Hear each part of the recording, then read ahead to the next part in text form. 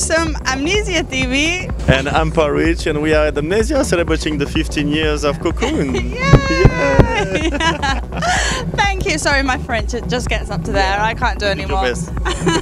How are you? Very nice. I'm good. I'm very good. I'm very happy to be here. What does it feel like being at Amnesia?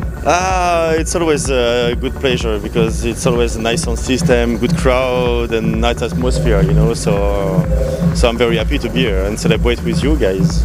You're going live tonight in the main room after I'm always doing live, yes. What can you tell us about your live setup exactly? My live setup, I mean, it's not very interesting, but what I'm going to play tonight is going to be like a lot of new stuff.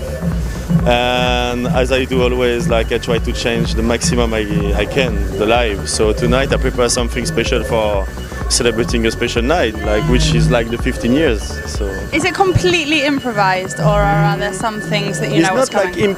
Yeah, it's like 50-50, you know, like because I do the track, so it's like I know the tracks, but the way I'm gonna play it, is totally freestyle.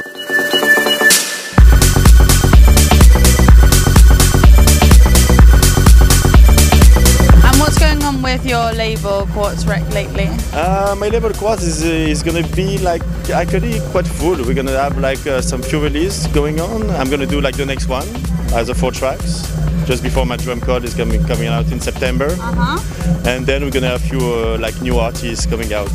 Like and anything else new that we can know, or anything exciting coming up? Where can we find you over the next few months? Like just right from today, my last EP coming out, you know, so I think it's the newest you can find is my last EP, like today, just appeared today. Great. And finally, what would you say to someone that has never been to Cocoon before?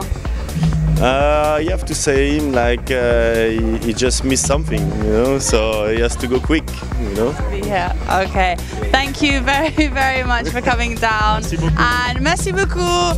Au revoir. À bientôt. Et happy birthday, Cocoon. Thank you very much for watching AmnesiaTV.